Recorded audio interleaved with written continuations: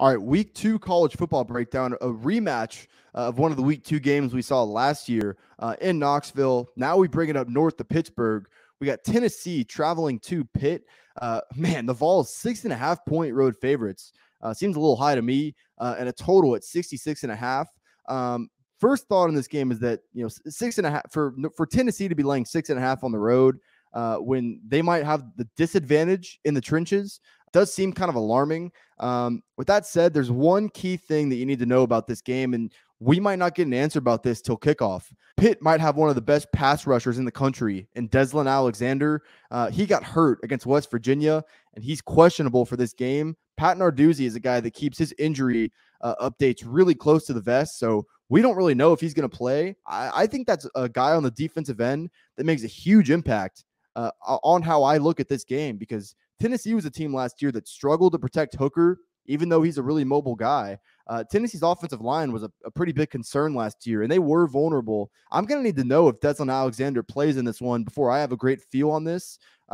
Obviously, Tennessee's offense is extremely efficient. Hendon Hooker, I actually played on him 60-1 to win the Heisman Trophy.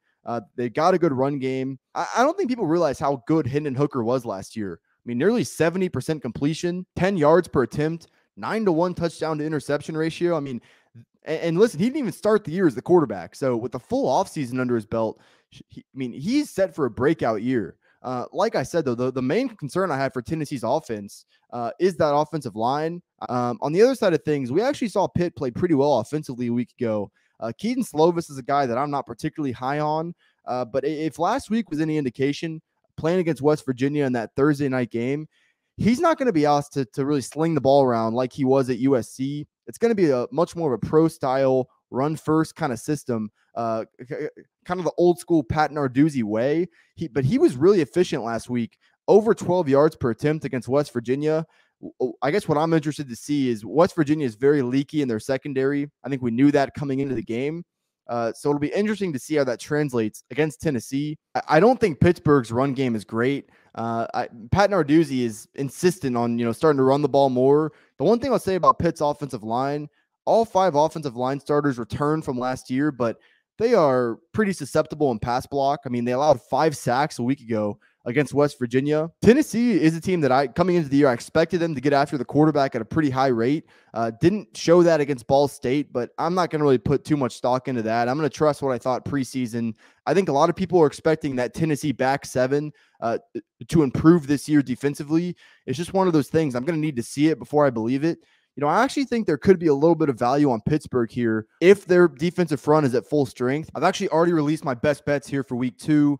Got those out this morning here on Wednesday. I'm looking to have the rest of my card out by Thursday. The main place you can follow me is on Twitter at Fordham Betting. I'll also leave all of my other information in the description below. One more thing, too, head over to proud90.com. They got all your golf apparel needs. You see this shirt right here. I know you've been staring at it the whole time. Head over to proud90.com, code Fordham at checkout. It's going to get you 15% off your order. All the other information will be in the description. Appreciate y'all watching the video. At the end of the day, I'm going to kind of let this one play out, see what kind of information we get closer to kickoff. Should be a really good game, but I do think that one piece in Pittsburgh defensive end, Deslin Alexander, can make a pretty big difference into how I view this game. So I'm going to wait and see here.